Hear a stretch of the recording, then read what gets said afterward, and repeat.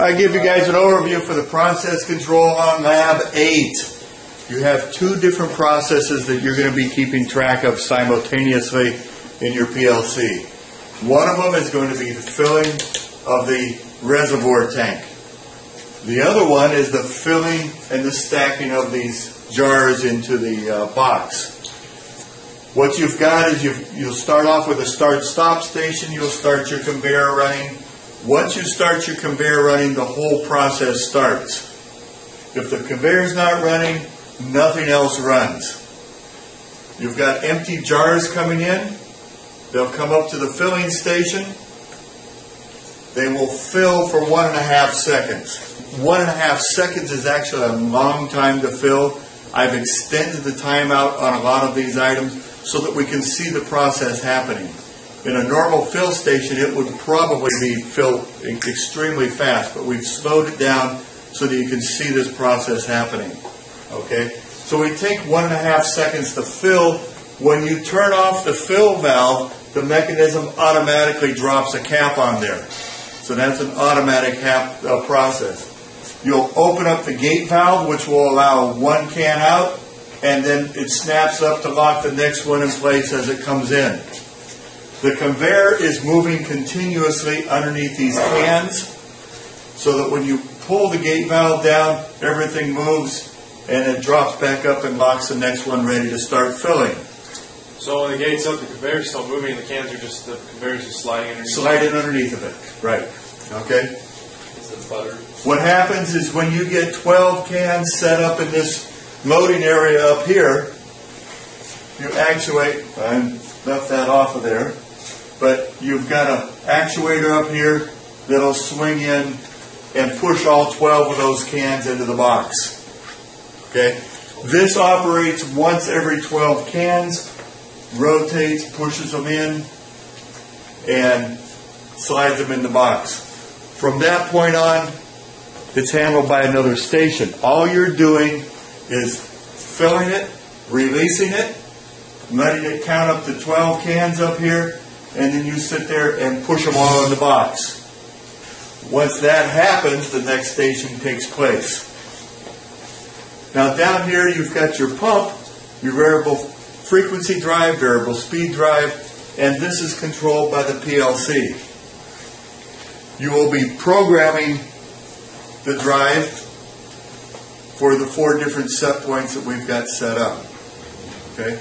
And you can program, depending on these controls that you'll set there, which lines are high, which direction it's going, and which speed it's going.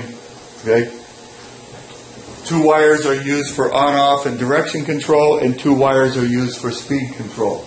And all that information is in the documentation on the drive. Now, you've got your tank here. 0, 25, 50, 75, 100% full. And if you remember in the specs, it talks about the pump will run at a speed that's dependent upon how full this is. The other thing, we have a set point. We have a set point. I can come down here to the set point and say I want to fill to 100%. That's really easy. If the set point is 100%, everything is 0 to 100.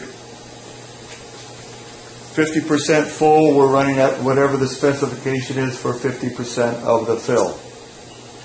What happens though if we find we only want to fill up to the tank filling of 50%? So we adjust this set point down to 50%. Our max fill is our 50% point on the tank. Now this is where a little math comes in. If the tank is at 25%, our set point is at 50%. We are 50% full of our set point. Right, your set point of 50 now becomes your new 100%. Okay? I could raise that set point up to 75, and that 75 is now the new 100%. And everything is scaled from there. You're going to have to do some math. Use the math functions, the multiply functions, the divide functions, and do your math scaling and everything on there so you can control the speed of the drive based on where you're set at. Okay?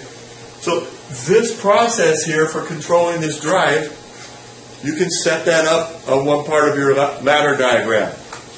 You've got your analog input you're reading there, your analog set point you're reading there, and then your 4 outputs to your pump motor. You're also looking at the conveyor. The pump does not run unless the conveyor is running. So the conveyor starts everything. Okay? You can drop in, you can look at your set point, you can look at your fill level, and then you can set your pump based on those items. Once that's done, you can continue on and now start working this process here. Okay? You start your timer for your filling, you open up this, you start your timer for your filling. Okay. Timer expires, it gets capped, you open up your gate, let another one in. You also have your counters you have to keep track of. Once you get 12 of them in there, you start this process over here of operating that. Everything has a time associated with it. Okay? Any questions on this process?